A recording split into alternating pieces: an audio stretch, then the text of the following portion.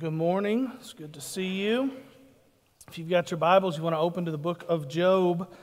I wish I had a funny, cute, or interesting story to start with this morning, but I simply don't. We have a lot to get to today, and so I forgoed a couple of illustrations that I wanted to use early on here so we can get to the Word of God. But I think since you guys are the ones who are here on a holiday weekend, at the early service, nonetheless, I think you guys would agree with me in saying that God's Word is all sufficient. Amen?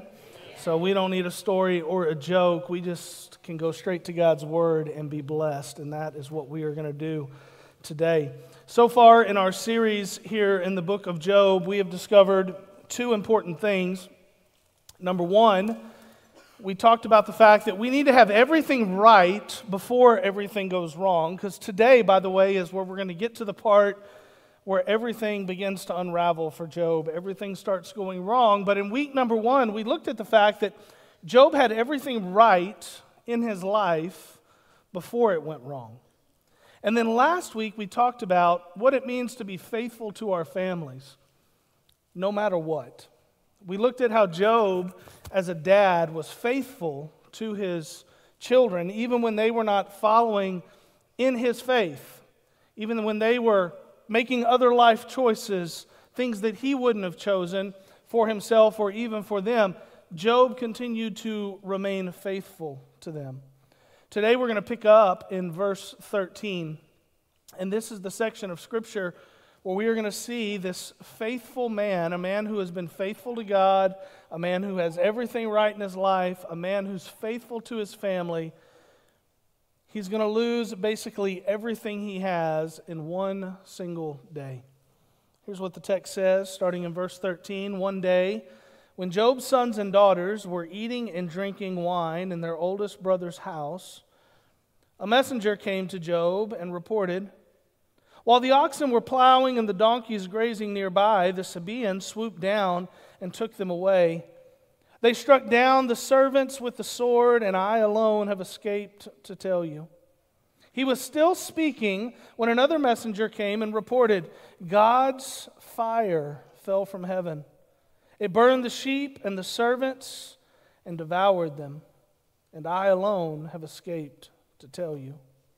That messenger was still speaking when yet another came and reported, "The Chaldeans formed 3 bands, made a raid on the camels, and took them away. They struck down the servants with the sword, and I alone have escaped to tell you."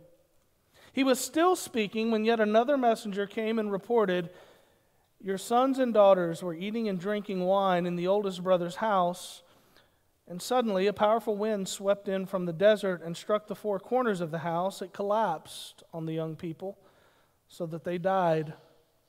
And I alone have escaped to tell you." Then Job stood up, tore his robe, and shaved his head. He fell to the ground and worshipped, saying, "Naked I came from my mother's womb, and naked I will leave this life. The Lord gives, and the Lord takes away. Blessed be the name of the Lord." And then verse 22 says, "Throughout all of this, Job did not sin or blame God for anything."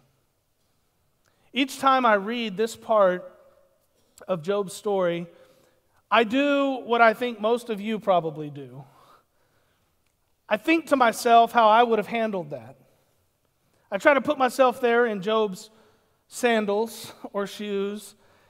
And I assume, like most of you, in my honesty with the Lord in that moment, I'm forced to admit that I probably would not have handled this nearly as well as Job did. And we can see from this text that Job is broken. We can see that he is wounded. We can see that his heart is aching in this moment of chaos, in this moment of loss. He's basically, in the course of a very short amount of time, he's lost everything of value in his life. And just like you and I, Job had options in that moment. He had options on this day. He had options in the midst of that situation. And we can see from his response how unwavering his faith in God was. But he didn't have to respond that way. He could have made a choice to respond in a much different way. Today I'm going to challenge you, I'm going to encourage you to make your choice. Because I think Job had made these choices in his life long before he was presented with these choices on this day. And I think it's important for you and I, as people who want to be unwaveringly faithful to God, to make our choice. And so today, at the end of each point, I'm going to encourage you to make a choice. I'm going to ask you just to write there in your bulletin what your choice is. That's between you and the Lord. But I want to encourage you to really process it and think about it and go back and even consider it more this week. In fact, that is our big idea for today. It's simply just make your choice. I believe there is a time coming when we will experience things, not maybe like Job experienced, but we are going to experience things here in the American church that has never been experienced in the history of our culture before. And Christians are going to be called upon to make a choice. We are going to have to choose when things get tough, how we respond in those situations. And I truly do pray and I truly do hope that none of you and none of us ever have a day like Job had. But the reality is this: if you live long enough and if you follow the Lord long enough, you're going to have days when disaster strikes.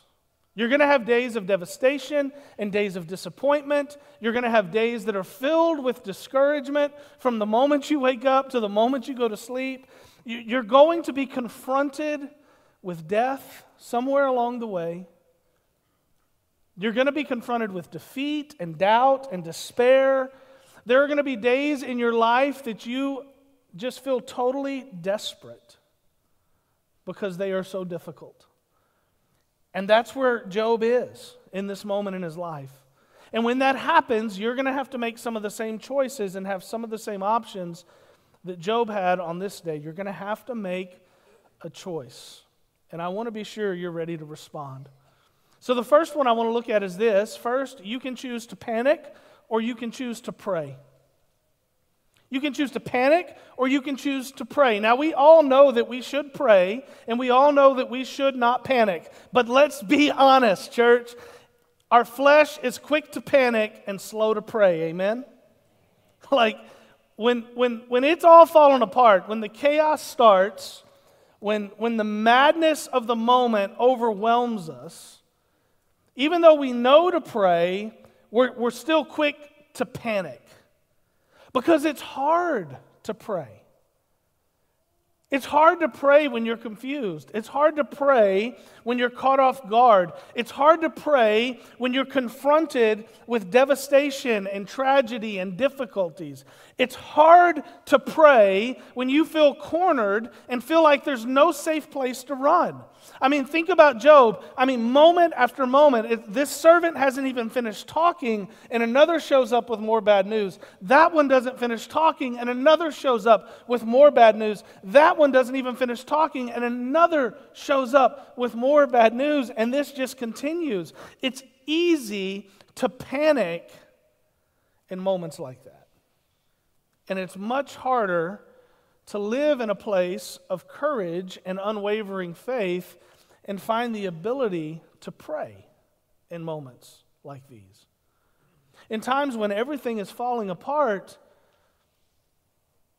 we don't even sometimes know what to pray for.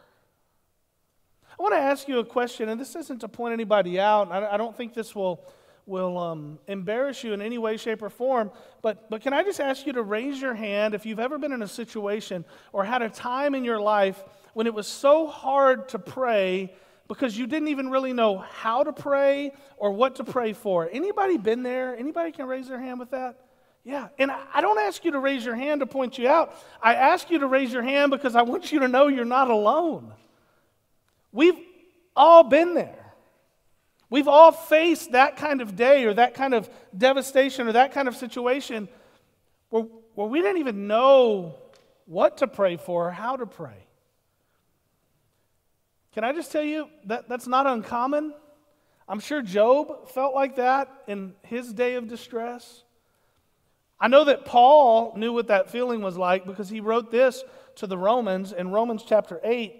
He says this in verse 26. He says, in the same way, the Spirit also helps us in our weaknesses, because we do not know what to pray for as we should, but the Spirit Himself intercedes for us with inexpressible groanings. And He who searches our hearts knows the mind of the Spirit, because He intercedes for the saints according to the will of God.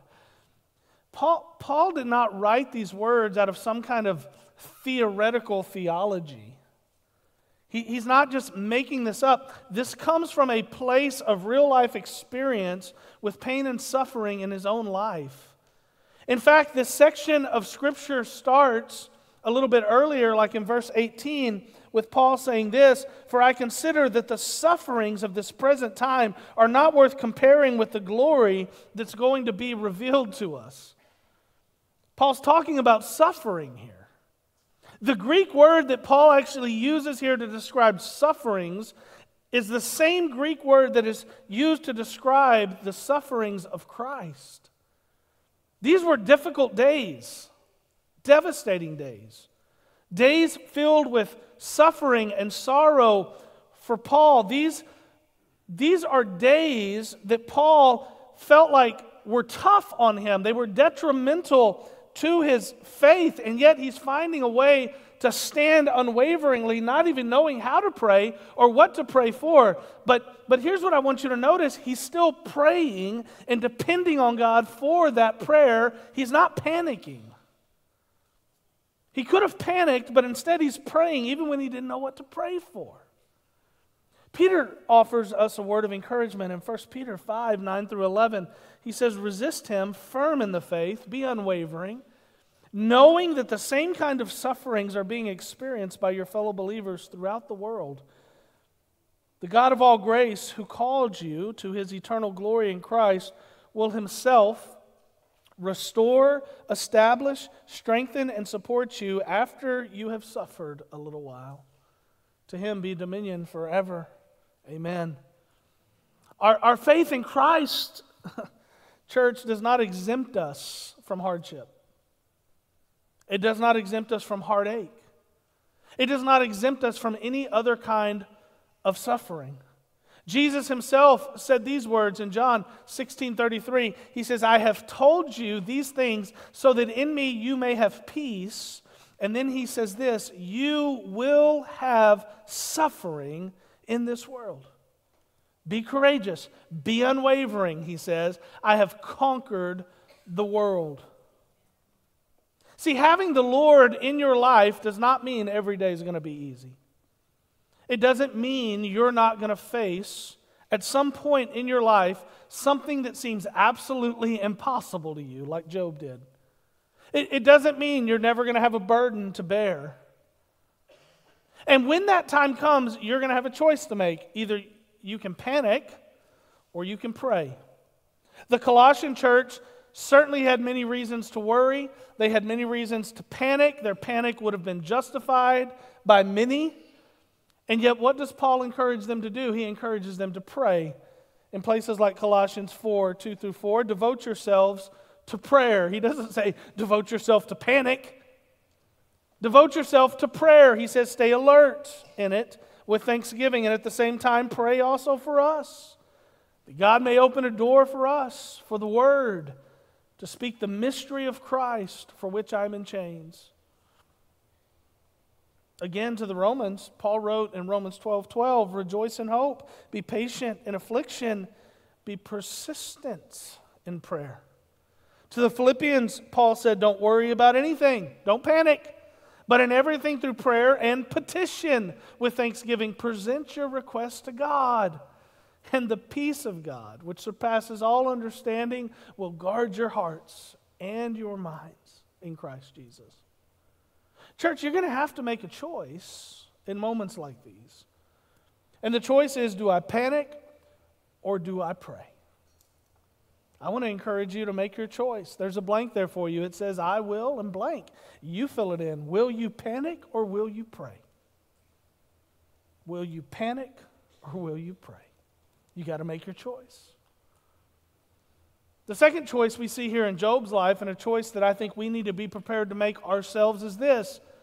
It's the choice between despair and dependence. We can despair the moment, despair the news, or we can depend on God. Many times during great hardship, it's easy to fall into the rut of despair. But a much better choice, of course, is to depend on God.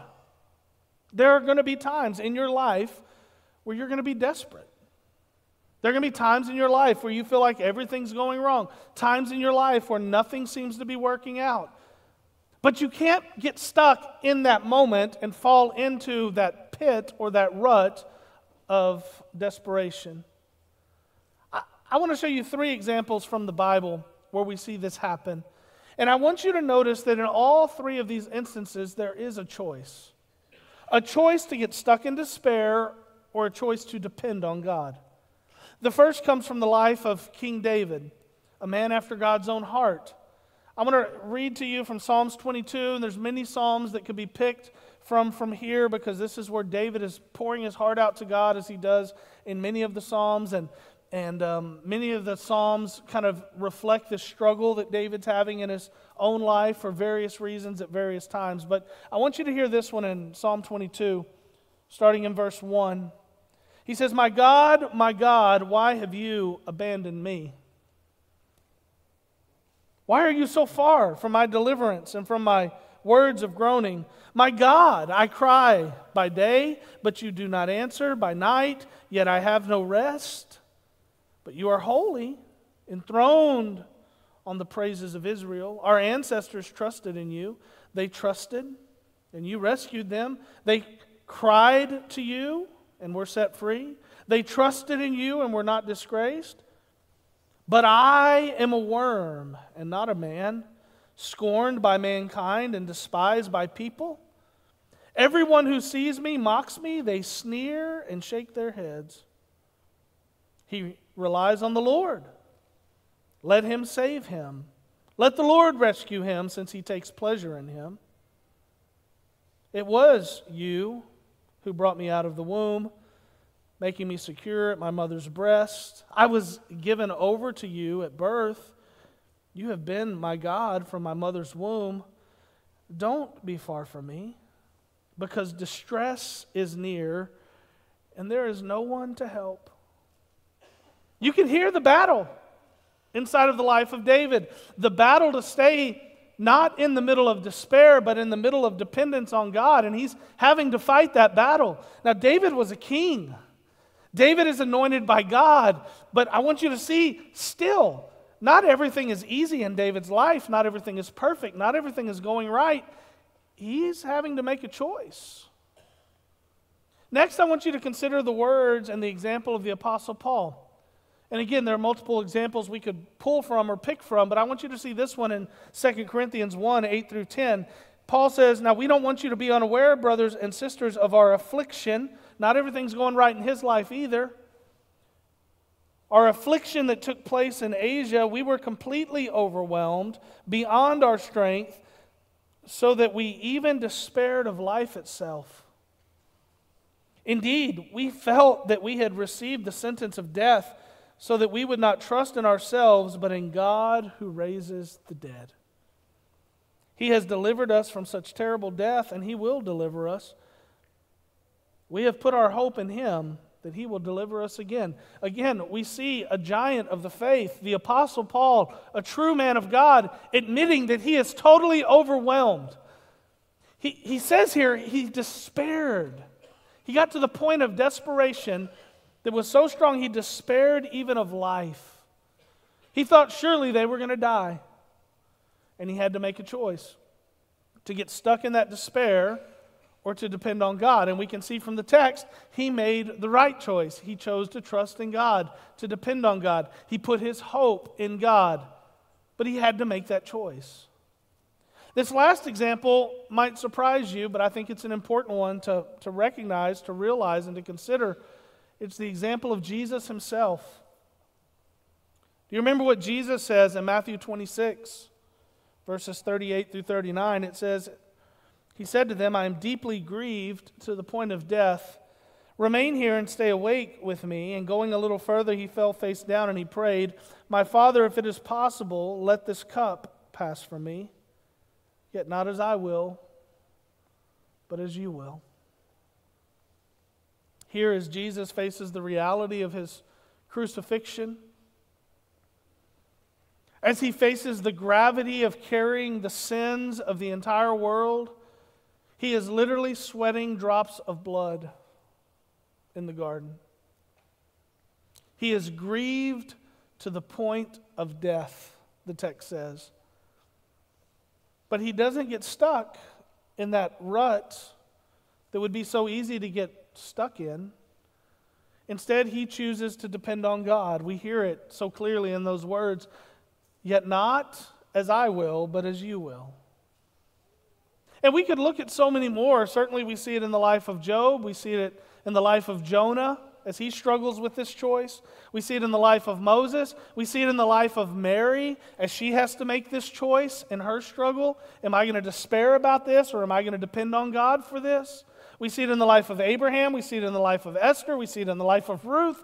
I mean, we could virtually talk about anybody of any significance in the Bible and see that at some point they had to make this choice. And at some point you're going to have to make this choice too. What are you going to do? What choice are you going to make? Are you going to stay stuck in the rut of despair, or are you going to depend on God? The third choice is this: the choice to wonder about it, or the choice to worship through it. Are you going to wonder, or are you going to worship? This always amazes me about Job. After learning about all that he lost, it says in verse 20 that Job stands up, tears his robe, shaves his head. I know a little bit about that. And then he falls to the ground and worships. He doesn't cry out, "God, why me?" He doesn't wonder what went wrong or what he did wrong. He just worships God. And you know what? As we watch Job do this, as we watch him worship, I think we learn some very important things about worship that most of us don't know, or if we have known them, we have long ago forgotten them when it comes to worship. We've made worship this moment or this period of time in our church services where we're singing hymns and praises to God, which is a big part of what worship is, but that's not all of what worship is. But we've made worship this thing that Job shows us maybe isn't exactly what we think it is. Let me tell you what I mean. I think there's three things here we learn from Job that would maybe counter some of what we believe about worship. And the first one is this: worship comes from the heart, not our happiness. Job is not happy. He has just lost everything.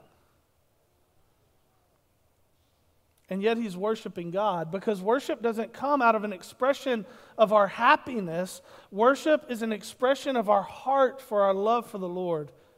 You see, we tend to think of worship as being this time filled with joy and happiness, and we're singing these beautiful lyrics that have been crafted and designed and gone over and scratched through, and words have been changed. And particularly with modern day worship, it's all about making us feel something good inside of us. They're actually worship songs about feeling good. And I want to be clear here, like worship can be experienced in the midst of happiness. Worship should make us happy on some level because we're worshiping God. It's not that being happy in worship is a bad thing. It's just that it's not the only thing. Job reminds us that worship is really about our heart for God, not our happiness in this world. Job was broken in this moment. He was anything but happy, but his heart was still ready to worship. I've heard many people say things like this, and at times in my own life, I've even experienced this. It's hard to worship when you're not happy. I've heard many people say, well, you know what, I can't go to church because I'm going through a hard time. Well, that's probably when you need to be in church. I've heard people say after the loss of a spouse or a child, like, I can't go back to church anymore because when I do, it makes me sad because I remember him or her. They use it as an excuse not to worship. They use their lack of being happy or their moments of grief as an excuse not to be a part of worship. And again, church isn't the only place you can worship, but that's really what they're talking about in that. There are many who are not here this very day to worship the Lord because they just didn't feel like it today. Let's be honest, some of y'all out there online just didn't feel like it today. Maybe even some of us that are here didn't fully participate in worship this morning. We didn't fully engage with our Lord and Savior because something went wrong this week or this weekend or this morning on the way to church, and we're just not real happy about it. I think we should all see Job's example and remember this. We need to remember what worship's about, and it's not about our happiness, it's about our heart. The second thing I would tell you about worship is this: worship is about God's goodness, not our gain. So much about today's worship is about what we get out of it and what we're going to gain. Worship is about the goodness and the glory of God. It's not about us. And I know most of us really do worship the Lord from a sincere place. I'm not trying to say you're not sincere in your worship. I'm not trying to say you're even selfish in your worship or you're trying to make it about you. I'm just saying that, like, unintentionally, many times, if we're not careful, that's what it becomes about. Because there's a small part of us that wants to make it about us. There's frequently an aspect of our thinking or our motivation in worship that says, I need to worship the Lord so He'll bless me. I'm going to go and I'm going to honor God so He'll honor me. I'm going to go and worship Him because I know all good things come from Him, and I want to make sure that I'm on His good side. And church, can I just tell you, when that becomes our motivation, we're not worshiping God for the right reasons anymore. Job worshiped because he really believed in his heart that God was good. Even in the middle of the chaos and the complete wreckage that was surrounding him in his life, he doesn't come to God out of this place of wanting to gain anything. He just comes to God out of this deep desire to express that he still realizes God is good and God is glorious, and he knows that God's grace is still in his life. Finally, number 3 here, I think we need to realize that worship is about yielding ourselves to the Lord, not just about yearning for God. Let me explain that a little bit. Worship is about yearning for God. We should yearn for God in our lives. We should want to be close to the Lord. We should put our hands in the air. We should sing, and we should worship in spirit and truth from a place of yearning to be close to God and to wanting to honor God. I'm not saying we shouldn't do that.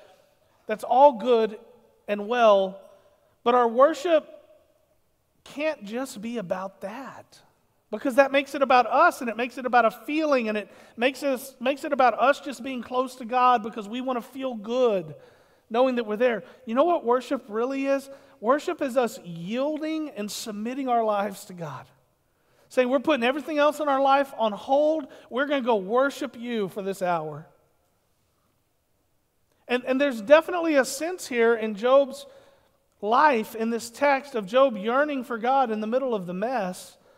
But what we see even more is a man who's willing to yield everything in his life in the middle of the mess and just humble himself and sit in the submission of God. It's a great reminder for us. But once again, there's going to come a time when you're going to have to make a choice. Are you going to wonder, why me, or why now, or why this, or why that, or are you going to worship?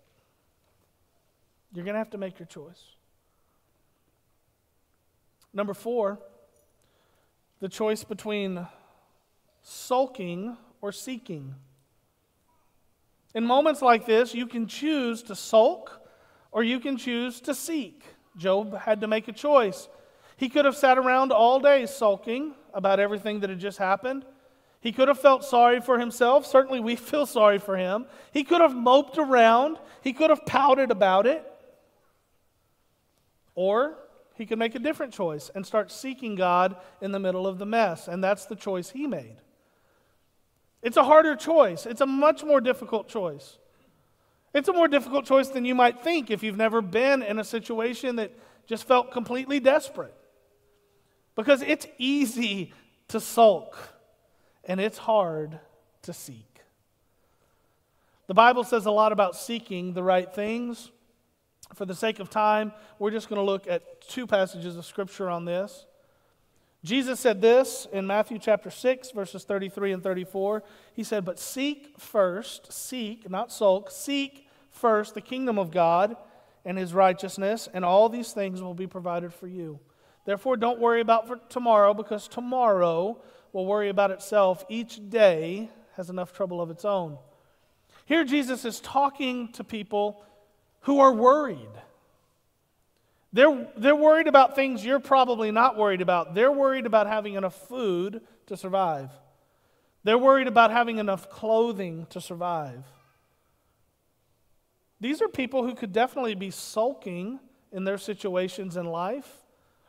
But Jesus doesn't encourage them to sulk in their situation. Instead, He says, seek the kingdom of God and His righteousness. He said, seek that first. In the very next chapter, in chapter 7, Jesus says this. Chapter 7, verse 7, "Ask, and it will be given to you. Seek, and you will find. Knock, and the door will be open to you. For everyone who asks receives, and the one who seeks finds, and the one who knocks, the door will be opened." He does not say the one who sulks will find. When you sulk, you don't find what you're looking for, do you? He doesn't say the one who sulks will be successful. He says the one who seeks the right things will be blessed. The one who seeks the right things will find. The one who seeks is the one who's going to be successful. Job had every reason, every possible reason in the world to feel sorry for himself and to sit around and sulk about it. But instead he made a much different choice. He decided in the middle of that mess to seek God instead. Again, the question is, what will you do? You're going to have to make a choice. You might as well make it today. When the moment comes, are you going to sulk or are you going to seek? And I want to close with this last one. You can blame or you can bless. 2 choices, 2 very different choices, 2 very different options. Again, one is easy, one is hard. The easy choice is to blame God. The harder is to bless the Lord. You can blame God in the middle of the mess, or you can bless God in the middle of the mess. Job made his choice. It says in verse 22, throughout all of this, Job did not sin or blame God for anything. He didn't blame God. Instead, he blessed God with his worship. He blessed God by remaining unwaveringly faithful in the face of this incredible hardship. He blessed the Lord with his surrender and by yielding his life to the Lord and making the right choices in these moments of what had to be complete madness and chaos in his life. You can blame God or you can bless Him. You're going to have to make a choice. What will you choose? There's a place there for you to make your choice. I'm going to close today by reading another psalm. It's Psalms 103. I'm going to read the first 12 verses of this. And I want you to listen to this. You might even want to just close your eyes and let it just kind of wash over you and just come into you. You might want to look at the screen. You might want to turn there in your Bible to Psalm 103 as we read this. Whatever is most comfortable for you, however you think you're going to receive it the best. I want to close with this, and I just want you to hear it. He says, "My soul, bless the Lord, and all that is within me. Bless His holy name. My soul, bless the Lord, and do not forget all His benefits. He forgives all your iniquity. He heals all your diseases. He redeems your life from the pit. He crowns you with faithful love and compassion. He satisfies you with good things. Your youth is renewed like the eagle. The Lord executes acts of righteousness and justice for all the oppressed. He revealed His ways to Moses, His deeds to the people of Israel. The Lord is compassionate and gracious, slow to anger and abounding in faithful love. He will not always accuse us or be angry forever. He has not dealt with us as our sins deserve or repaid us according to our iniquities. For as high as the heavens are above the earth, so great is His faithful love toward those who fear Him. As far as the east is from the west, so far has He removed our transgressions from us." We all have things we wonder about. We all have things that we can be tempted to blame God for. But you know what? We all have many reasons to bless the Lord today as well. The main one is that He is willing to forgive us of our sins, as the psalmist wrote. The Lord is compassionate and gracious, and praise God, He has not dealt with us as our sins deserve. Instead, He sent His one and only Son, Jesus Christ, to die on a cross for our sins so that we could be forgiven, changed, transformed, and adopted into His family. Praise God, Jesus went to that cross and shed His blood and sacrificed His life so that we could live. Your life is not going to be perfect, neither is mine. Certainly Job's wasn't. But praise God, we have a perfect Savior who has a perfect love for us. If you have never called on Him, repented of your sins, confessed and believed, we would ask you, implore you, beg you to do that this day, because that is the only way to be saved. The Bible says there is no other name under heaven by which man can be saved. Jesus said, "I am the way, the truth, and the life. No one comes to the Father except through me." No one, not even you. If you have not given your life to the Lord, do it today. And when the day comes and you have to make a choice, I pray you make the right ones, but the most important choice you will ever make in your life is what you do with Jesus, the Christ, the Messiah. You need to make your choice. Let's pray. If you have not called on the name of the Lord, we ask or would pray that you would make that choice today to believe in Jesus. We're not going to ask you to come to the front. I'm not going to even ask you to raise a hand. This isn't a numbers thing. It's not an ego thing. It's a between you and God thing, and it's an important choice thing. If you haven't believed, if you haven't confessed, if you haven't repented, do so now. Just say, "Lord, it's me. I confess that I'm a sinner. I know that I've messed things up in my life. I know that I've gone astray and fallen short. So I pray now by faith that you would save me. I repent of my sins and ask in faith that you would change me from the inside out. That you would wash my sins away and cast them as far as the east is from the west.